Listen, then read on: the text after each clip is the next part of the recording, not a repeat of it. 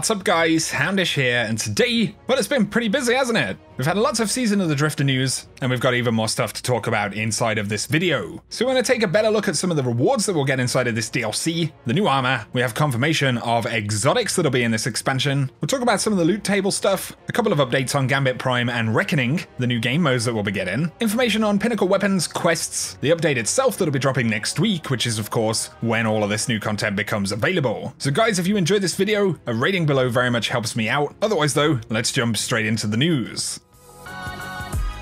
We are going to touch on some This Week at Bungie stuff with additional bits of confirmation and information about the update that we'll be getting on March 5th. Firstly though, via the press release for the season, we get a better look at some of the new armor that we're going to be getting. Of course, you may have seen this in my previous video, but here are the new classes of armor that will be available for Gambit. We've got the Reaper, designed to clear waves and slay large enemies, the Invader, of course hunting opponents on the other side of that portal, the Collector gathering and depositing those motes, and the Sentry, designed to counter invaders and protect the bank. Now what we didn't get in the Bungie Vidoc was any specific confirmation of exotics that we'll be getting outside of the Thorn, of course. However, via Bungie's website, we do get confirmation of new exotic weapons and armor. So that's certainly pretty exciting stuff. Annual Pass owners can add more of the best weapons to their collections. But it does reference exotic armor there as well. And although we don't have any high definition images of gear right here, it does look firstly like the Titan has got some new exotic gauntlets, as well as the Hunter and the Warlock. From what I can tell, and we don't have the best images right here, but it does look like there will be new exotic gauntlets for each class, and then a new exotic weapon as well by the looks of things. So of course we know about the Thorn, and we've got a full set of legendary Gambit weapons, and of course they have a particular theme attached to them. One that stands out a little bit though would be this one right here.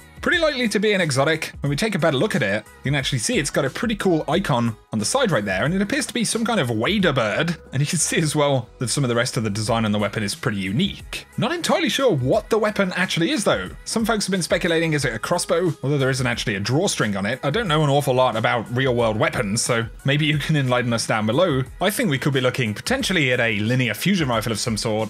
Certainly some kind of long range rifle. This has some visual similarities to other weapons in the set, but of course all of the other legendaries are definitely much more generic and belong to that set, whereas this one is something unique. Let us know your thoughts about it down below. But in terms of those legendary weapons, we can see that there is a new sword, sniper rifle, shotgun, grenade launcher, auto rifle, scout rifle, pulse rifle, and sidearm that will come as part of this new weapon set. So that's pretty awesome as well. We do have a new press release right here. You're seeing some pretty tasty images of some of the stuff that we're going to see in this update. We can see right here in the image for the Reckoning, the new mode, it reads, winning a round of Gambit Prime is just the beginning. The Drifter has a whole new extension of the Destiny endgame. Take your rewards and risk them in a new challenge that belongs to the Nine. Confront swarms of enemies and unlock greater rewards that you can take with you into battle. This is going to include new lore, complete bounties to learn more about the Nine and their place in the universe. But of course it will be a Pinnacle PvE mode, and we get that clarification, unlock armor and the perks that will make you the ultimate competitor in Gambit Prime.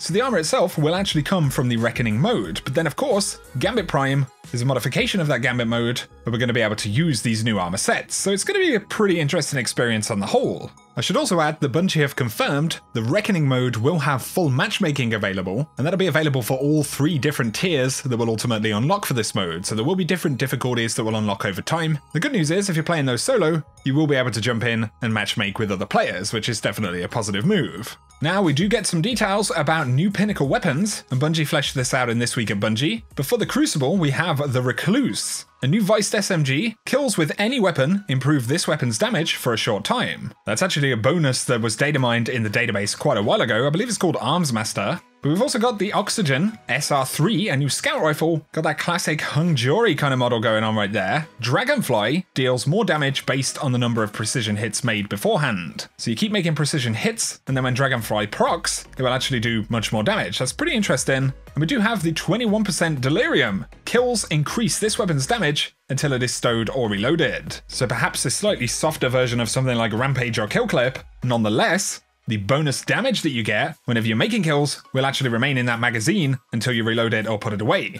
We do get a little bit more information about the archetypes for some of these weapons. So on the subject of the Gambit machine gun, this is actually going to be the first rapid-fire machine gun for Destiny 2. And Bungie say with the reintroduction of bullet hose style machine guns, we figured a perk that played with their large magazine sizes and dealing with waves of enemies would be appropriate. And of course it does feature that new bonus, Overflow, and this will kick the magazine size out even further for true spray and pray action. So that's actually going to be an additional bonus on top of the intrinsic, which is killing tally. Kills increase the weapon's damage until it is stowed or reloaded. On the subject of the Crucible SMG, they say with shotguns occupying a similar engagement range, while also offering that one-shot kill potential that is so highly valued, alongside always being in competition with sidearms and even the last word as a close quarters primary weapon of choice, submachine guns have fallen slightly to the wayside, so we created Master of Arms, which is that intrinsic bonus that allows kills with any weapon that you've got equipped to actually improve the SMG's damage for a short time. And then for the Oxygen SR3, once again we get a better look. The general design ethos of a Pinnacle weapon is that if it approaches an exotic-esque effect, it must work conditionally, such as activating on a kill event or asking you to risk getting into melee range. And of course you'll proc Dragonfly, and it will do more damage based on the number of precision hits that you make with the weapon.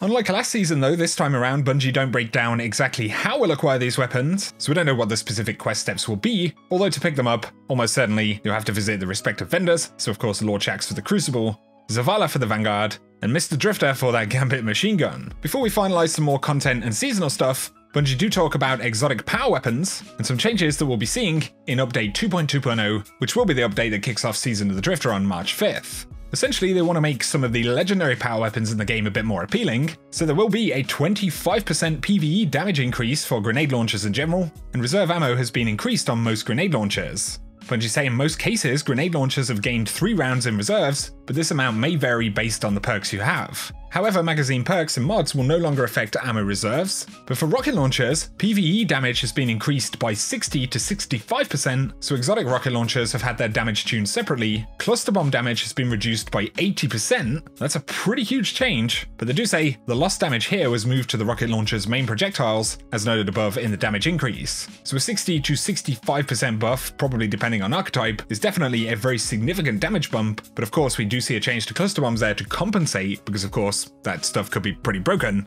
Interesting change, let me know your thoughts. Of course we'll see how it plays out in the game. But Bungie do add that this is very much like the kind of full auto change. Rocket launchers with cluster bombs was very much the go-to, much like full auto shotguns as opposed to non-full auto shotguns in PvE content. So the goal isn't so much to nerf stuff, but to actually try and make other stuff a bit more appealing. And there are some interesting kind of archetype reworks that are happening here. Let me know your thoughts about it. Now Bungie talk about Eververse for Season of the Drifter. They say we want to try something new. We will be removing the prismatic matrix, and instead, every week, there will be unique bundles available that can be directly purchased for silver, allowing you to directly buy exactly the items you want. All unique bundles will also contain an exclusive vanity item available only through that weekly bundle. If you currently have any prismatic facets, you can still use them up until March 5th. After the beginning of the new season, they will turn into expired facets, and that means they'll dismantle into 150 bright dust. So it's going to be a pretty interesting change, swapping out that prismatic matrix for bundles that will actually kind of roll out over time. Obviously this will make certain items kind of easier to obtain, or at least once they're available, you will be able to make a direct purchase. However, of course, it seems likely that we'll be using quite a bit more bright dust with this new system. We'll have to see how it pans out, but they do give us a preview of some of the stuff that we can expect to see in the new bright engrams. We've got an emote right there. These armor sets are presumably the Eververse armor sets, very reminiscent of some of the old school gear from D1. And here we see a preview of a bunch of different items that will be in the Eververse inventory. So we've got a new ornament for the Thorn, so that's kind of Gambit Jade theme, which is pretty cool. A Red Legion style ship, I believe that is. Or it could actually be a Sparrow, I'm not entirely certain. Another ship right there. A pretty interesting looking Sparrow. Guess that would be the Wings of Sacred Dawn Sparrow. And finally, a pretty interesting looking ghost shell as well. So let me know your thoughts about the Eververse changes. What you're seeing right here though is a brief preview of a bunch of resolved issues that'll be featured in the March update dropping on Tuesday. You can check these out in more detail in Bungie's blog post, which I'm going to link down below. But in terms of the deployment timeline, they say at 8 AM Pacific on Tuesday the 5th of March, there will be Destiny 2 maintenance. At 8:45 AM Pacific, Destiny 2 will be taken offline, so that it's just before the normal reset time. And at 9 AM PST, the update itself will actually begin to roll out, so we should be able to start getting that download, but the maintenance is expected to conclude at 10 AM Pacific time, which should be 6 PM in the UK. However, we should essentially be able to get in the game anytime after the normal weekly reset time, outside of the fact that we'll have to get that update. Bungie do give an example of things that'll change as we go over the seasonal boundary. Resets for Nightfall ranks, Valor, Glory, Infamy, the Clan rank, Prismatic Matrixes from Season of the Forge going away, incomplete triumphs or quests that require stuff in Season 5 or a single season, so do bear that stuff in mind.